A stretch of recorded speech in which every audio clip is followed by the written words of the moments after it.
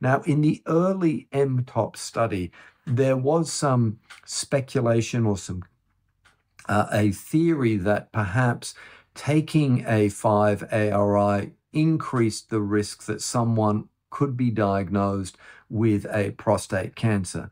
Now, subsequent review of this data and later data really has shown that there is no increased risk of developing an intermediate or a high-grade prostate cancer with the use of a 5-ARI. And it's important to be aware also that this data is in the pre-MRI era. And many of my patients who do have symptomatic BPH that qualify really for combination therapy will have a marginally elevated PSA prior to treatment, and that man will be evaluated with an MRI scan before he starts therapy.